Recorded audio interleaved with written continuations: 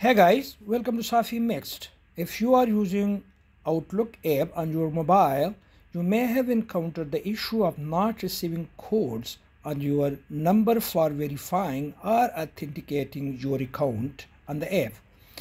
If that's the case, this video will guide you how to resolve this issue. So let's first see how this problem occurs. So here is my app.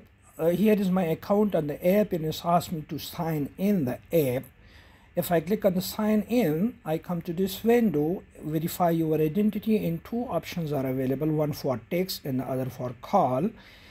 If I click on the call option, this message appears. If I click on the view detail, these informations are given, but I'm not interested in these. Therefore, I click on the text option, and when I click on this, it take me to this window, enter code, but the app doesn't share the code on my number, so I cannot enter my account. Then I come to Google app and install Microsoft Authenticator, which I have already done, but I will let you know how to do that. Okay, the second option, you see, it is Microsoft Authenticator, and I just go to my mobile and I open this up, and when it is open, it gives you this message: add your school account, work or school account.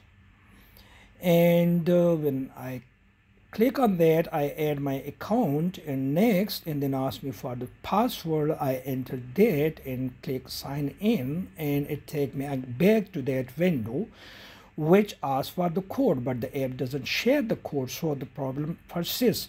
Therefore, I go to open my account on my laptop in a browser and click on my logo and then view account.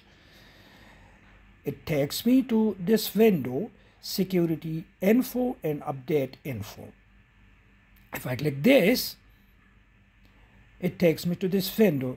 Here my number is registered, but the app doesn't send me the app. I can change the number if I click on the change option, but I'm not interested in that, so I just close this window back, and what I do, I delete my number from this window.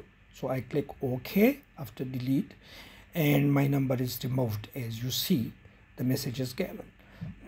Now I come to add a method, and I click on the drop down menu here and select Authenticator app. I click add and start by getting the app. This message is given, so the app is already installed on my mobile, so I just want to click the next button because it is installed. So I click the next button and set up your account, and the account is already set,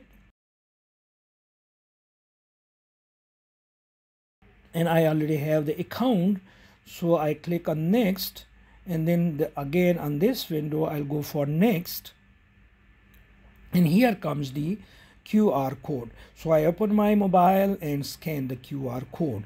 Once I do that, it gives this, it comes to this window where a number is given, which is 75 in this case, and it asks me to enter this number on my app. If I add this to app, it verifies, and now it is approved. Now if I go back to my account on mobile, it will give me access. So this way you can resolve the issue.